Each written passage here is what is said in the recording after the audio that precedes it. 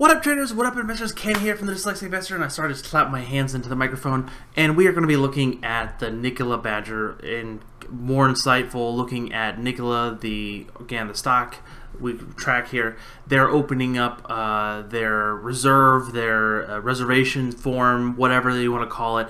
Put your name on the piece of paper to potentially buy one of these $60,000 to $90,000 electronic hydrogen fuel cell vehicles that are completely, for my lack of better words, I'm skeptical on, in the sense of these are just all renders. So if you go through this whole site here, again, this is the Nikola Motors site on their products page, and these are, again, the same pictures that you see all throughout the internet. 0 to 60 time in 2.9 seconds. That seems really, really fast.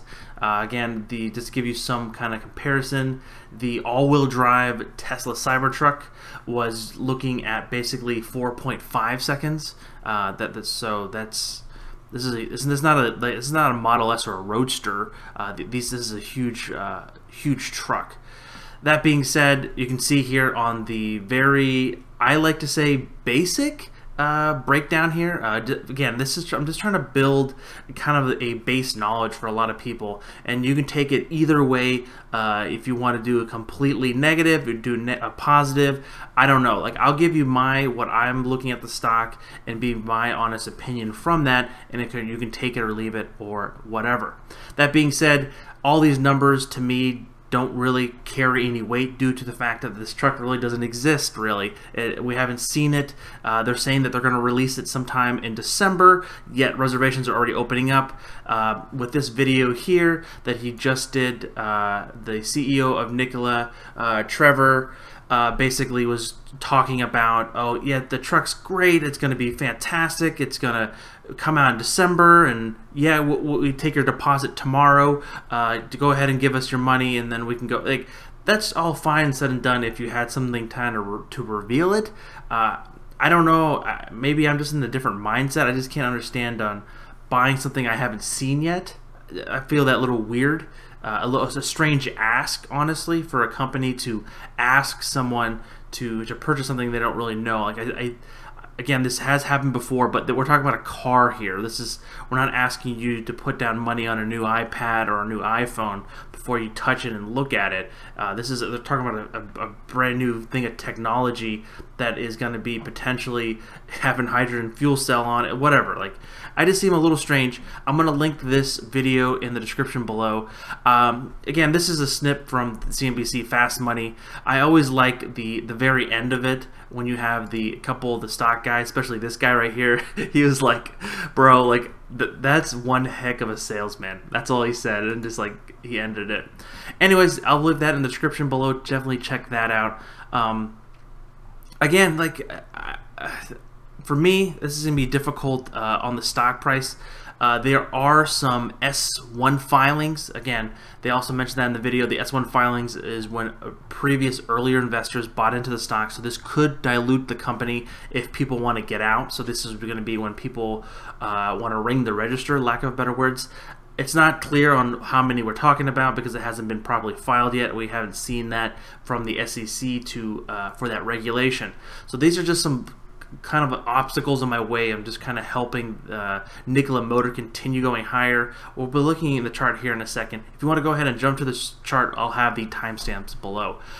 But looking here at the Nikola Badger, again, still not fully capable truck, as they say. There's not been really shown off. There is no steel ball thrown at the window. We all know that incident. Even though there hasn't been really a presentation of this of any sorts.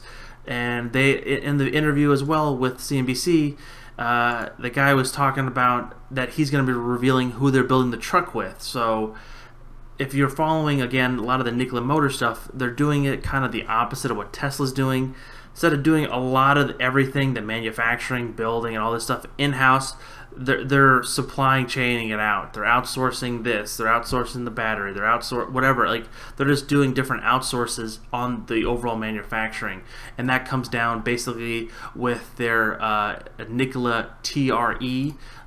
This particular one is where they're partnering with someone, I believe in Germany, a manufacturer for the European truck, that they are going to help produce this to continue, again, using third parties to produce these trucks.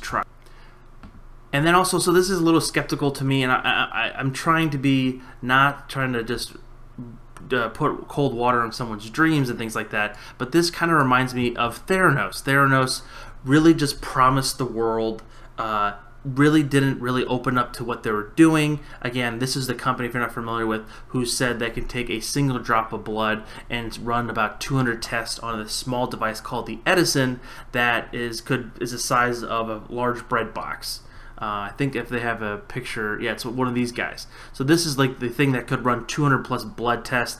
Again, this wasn't a very simple thing. Like, they fooled millions, billions of dollars worth of investors within this. I'm not saying Nikola's on the same page as a wholly different industry, but I feel like it's just strange to me, being, again, my opinion, that it's somewhat skeptical in the sense of, are they really going to be able to do this? Like, I understand this could be an early stage of the Tesla as well, but I like to see more things first. When it comes to everything that I do and investing and things like that, talk is cheap. I want to see action.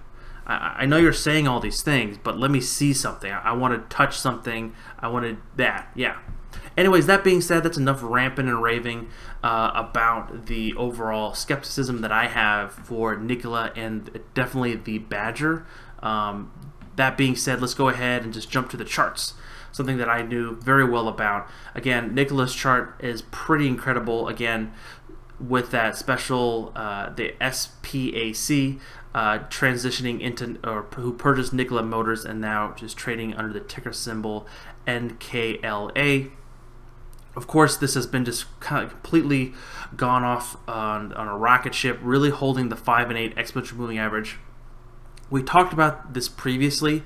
Again, this is going to be a very heavy momentum traded stock, and trading up to basically $94, and then having the 5 and 8 exponential moving average being the very heavy momentum driven moving averages. And again, close of Friday wasn't great to a lot of stocks in the overall market, basically being down nearly 11%. Looking for potential support around 58. Again, those reservations are coming out tomorrow on Monday the 29th, so we could potentially see an uplift. I don't know. Again, the CEO Trevor is saying a lot of things of how they're going to share all the reservations. They're going to be leaking some footage of the truck and things like that into the anticipation of Nikola's world in sometime in December. Yeah, take that with a grain of salt. So that being said, again, looking here at the chart, looking for the 58 to potentially hold if we want to continue have the bull case to stay intact and start to rebound. But with JP Morgan giving out a press release of a price target of 45, which kind of puts it in line at the 34 exponential moving average, being a little bit more on the skeptical side and more of the bear side for a lot of other people who are, in the sense of driving down to the 34 price target, could be very likely in the sense of, very unlikely in the short term due to all the momentum it has had, and especially if the market overall rebounds tomorrow into Tuesday, we could see this back up to around $65+ if, again, that around the 58 to 59 price target holds. That being said, anything can happen.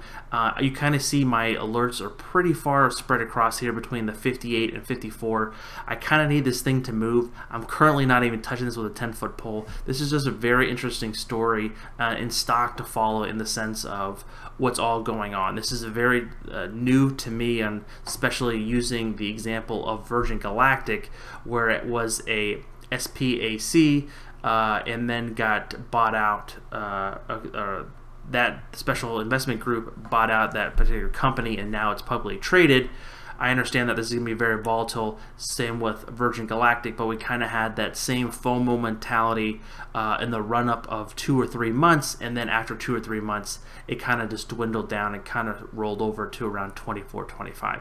That being said, my best case and worst case for the bears is potentially in the next, on the run-up to December, potentially kind of trading sideways, even going lower again to around the $46 price target with the overall momentum. Because if they're opening up reservations already tomorrow, you're talking at least another 4 or 5 months into December, whenever they're having Nikola World, for people to get about this. And at that same time, we could have Tesla Cybertruck coming out, which is, again, that's Cybertruck all-wheel drive is around $50K, I believe. It's a very close competitor to that, and we actually have seen that on the road. Elon's driving around LA with it. It's a physical thing that we've seen and could touch. You saw the bit with Jay Leno driving around. Yes, it's still a concept, but it's a concept with Tesla that they really wanted to make it fantastic. That being said, again, the worst case, coming back down to $24 to $30. And again, if you're completely bullish, which is hard for me to really honestly say that with a lot of the things that I'm hearing about, not just the fundamental stuff, but just my honest opinion on the stock, it just has been run up so much due to a lot of the novice investors really just buying into it. And that once you hear a lot of S1 filings could be coming up, this could be diluting a lot of stock here, and then the price would fall with that. Again, that being said, if it starts holding that 58 and continues to try to build back up to break above the $80 price target, then the bears have lost in the short term again. Again, this stock is going to be super volatile just due to the fact of people people love it or they hate it. Like it's really strange kind of scenario. Again, haven't really seen this since the overall Tesla days, until they really proved the bread and butter of they're able to make that affordable Model 3. Like, again, they went through multiple iterations on that as well, so they took a lot of flack for many years before they actually got the pat on the back from a lot of the larger banks and investment firms. Alright guys, thank you so much for watching. Don't forget to like and subscribe. We have a live stream tonight at 9 p.m. Eastern Standard Time. We also have a link down below for the Discord. You can join that. It's completely free. Also have a link to the Patreon page to help support the channel directly. And that's about it, guys. Hopefully to see you guys in the live stream. This is Ken from the Dyslexic Investor, and I'll catch you guys on the flip side. Peace!